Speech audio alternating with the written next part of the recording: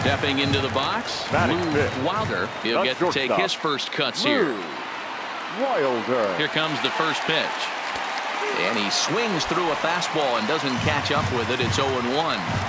That's how quick an inning can potentially get away from you out there. You get the first 2 outs pretty quick.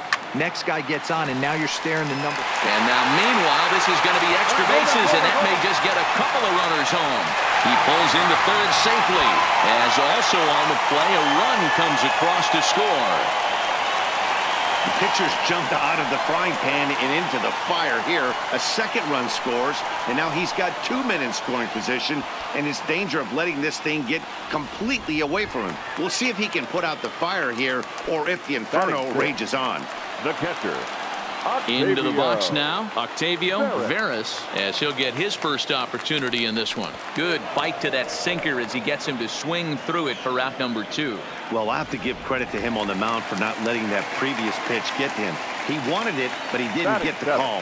But I love how he didn't let it affect him. He comes right back with another good pitch and gets the punch out. The 0-1 offering. Pulls this one in the air out to left. Moving under it, Hall makes the catch, and that'll retire the side. So it's 2 runs on